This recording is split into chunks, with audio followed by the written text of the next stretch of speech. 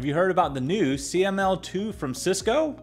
Well, I'm Ronnie Wong, and I want to show you how to actually get it installed and get a lab up and running as soon as you can. So this is the way it's actually happening, right? The very fact is, with Cisco certifications, you're actually going to end up seeing that lab work is going to be very important to you. You can buy physical equipment. There's other simulators that are out there, but the new CML 2 makes it much easier. Let me show you what we're talking about here. So on my screen, once you actually get the account that you actually need, right, you'll go and purchase it for about $199 US. You actually end up seeing that at this point, there's going to be two different licenses. You'll need this Cisco 2.0 license right here. From that point, you'll need to, well, download it. So if I go to my account again, and then I actually just select download. And on the download, in the software section, there's two files that you need.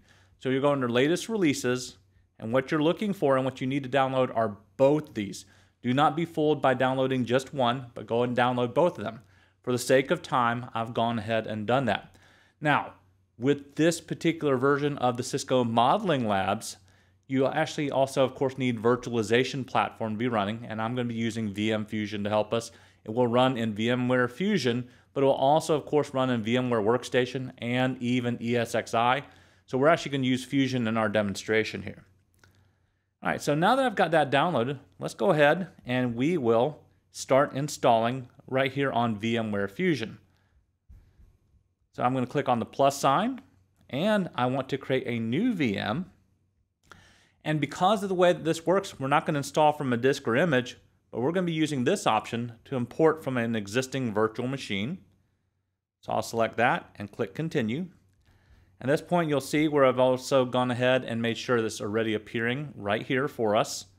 So I'll choose that particular file. Let me verify that I actually did choose that right file. Yep. So it's the one that actually ends in the OVA.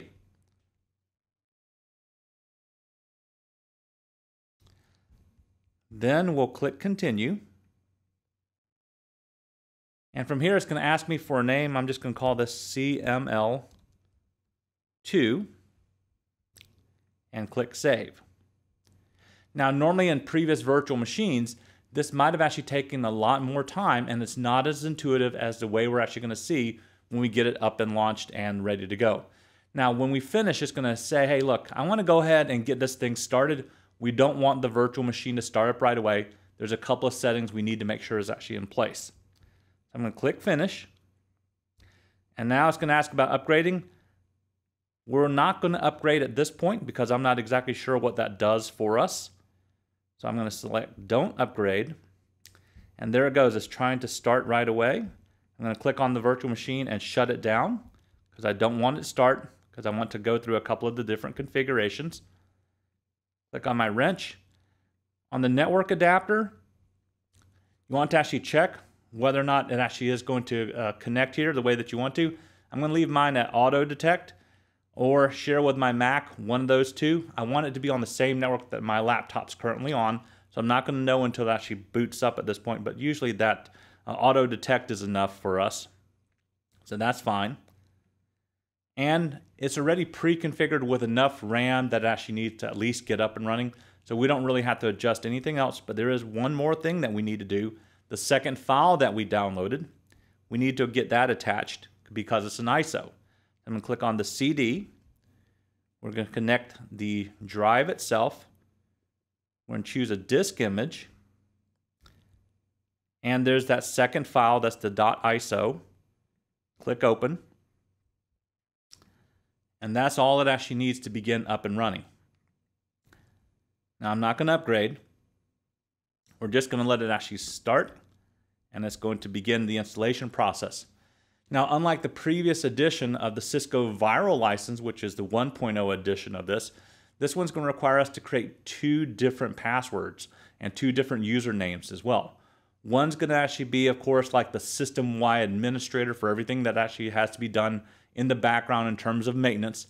And then the other one's going to be used, of course, to actually be able to connect you to, well, the VIRL itself or the CML itself. I'm still using the old name, so that you can get started and build a lab very quickly. Now, whatever it asks you to do, you're probably going to need to do if you want to be able to connect to it from across the network. It's also saying it's going to, let me see if I can type in my correct password. And then the navigation features here are a little bit strange. Let me zoom out so that we can see that. And then zoom back in. It's going to ask about the EULA. I have to do a shift to accept the EULA. And this is where it's saying, hey, you need to connect and create these two different accounts here. A privileged Linux system user account and the first admin controller user as well. I'm going to click continue. And you have to navigate this through using the Control N for Control Next on the fields, or Control P, excuse me, for the previous. So a little bit funky in the navigation as you first start here. We'll click continue. There's two different licensings. I've only got the Cisco CML for personal. I do not have the enterprise. That's fine. And now this is where you actually create your first account as well. So I need a Control N for the next, and I'm going to actually create my password. Oops. And then if I need to get back into it, I need a tab and then Control N again to verify. So that's the first administration password that we'll actually need.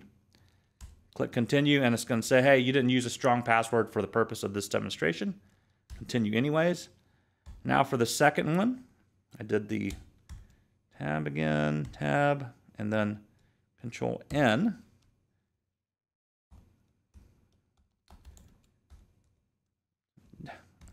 Told you, a little bit tricky for me here.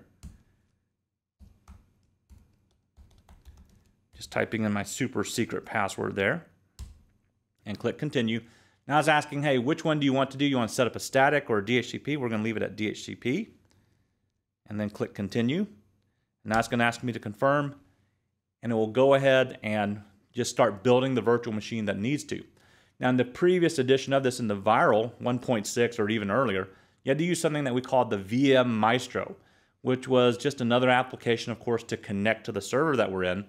But now with the CML 2, you only need, well, a web browser to be able to connect in to do everything that you need to do.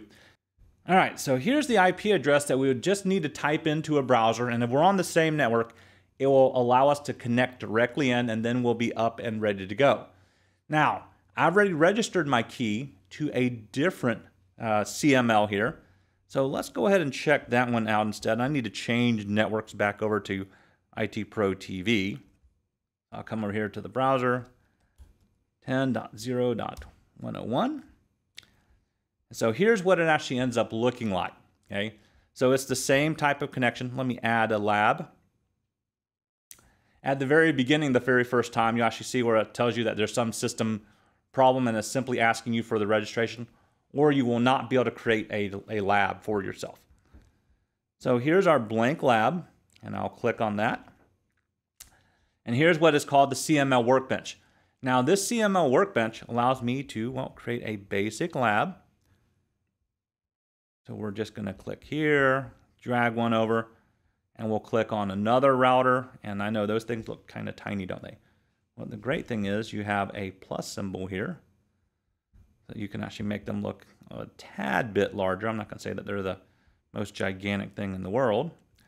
And if I want to connect them together, there's this ring, and up at the top there's a link. And so I just click, and I drag that right over on top of the other router. Now I can choose which one we can connect to. If you notice, like in the old VIRL, for those of you that's used it, that was kind of one of the things you had to kind of turn on. This one is on by default in that way. So now that both of those routers are connected, I can then select to start my lab. And when you start the lab, a little bit faint here, but you can end up seeing where it's beginning to start. And now you'll see kind of this ring has expanded a little bit more. There's a stop. Here's how you directly console into it. So you click on that. And then down at the bottom, there's something that says open the console. And I'll show you what the console ends up looking like as well. So it's still booting up. It's going to take just a few minutes.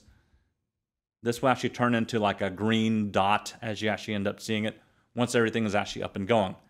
But that's pretty much as simple as it actually gets to being able to install, to the point of getting access, of course, to the management console itself that we need, and then to actually being able to build a lab fairly quick by comparison. And here it is as I zoom in so that we can see a little bit better. It is booting up, and it actually even includes a newer version of course, this iOS V that we actually have right here in the system VIRL itself, and this comes pre-configured. Now, a couple of other pieces that is actually fairly unique. If I want to edit the config, currently it's locked at this point because it's still booting up, but it will actually display the configuration information right here of everything that you've done. You can also, of course, see the interfaces that you're connected to and all the interfaces that are actually out there for us. And there's the green dots that I was talking about with a check mark in them. So if I select that node, I can go down to console here. And now let me see if I can zoom in a little bit easier so that we can see it. So now it's asking me for the direct configuration. I can say no. And there we are. We are off and running. And now those two machines will be connected together just like we would in the original VIRL, or even if we actually had physical equipment as well, just in the same way as you're actually seeing right here. So in just a moment, we should see it actually return. There's not a ton of interfaces here, so we should be coming up fairly soon. So that's how we can get started here in terms of that, and we'll just verify that this is actually working just a little bit in a moment. Now on the other side, it's the same thing. So I can go to the console. Oops, kind of selected that and dragged it down there. That's fine. Let me select that node again. And over on this side, press enter, say no. And we simply can go back and forth just like that. So we're not going to do a ton of configuration. So once we do that, I can do a show run. Show run, not snow run. Show run. And there it is. So there is the basic router, basic lab that we can actually build using the Cisco CML 2, which is now going to replace and probably become your favorite tool because of how much more intuitive it is compared to the previous versions of this. So when you think about considering here of building your own lab, whether to invest lots of actually amounts of money in building maybe a physical lab, or maybe spending a little bit of more money, or maybe a little bit less money, and getting the Cisco VIRL, you'll be able to actually add up to 20 different nodes here, including, of course, their layer 2 switching module that will actually help you out too. Well, that should be a good first look of how we could actually get it installed, as well as how we got a lab up and running fairly quickly and get access to it too. So take some time. Take a look at it. I think it's going to be worth your time and effort as you actually move forward in your Cisco certifications. Make sure you check out our playlist for more Cisco tips and tricks. And don't forget, also subscribe to our channel. I'm Ronnie Wong, and thank you for watching.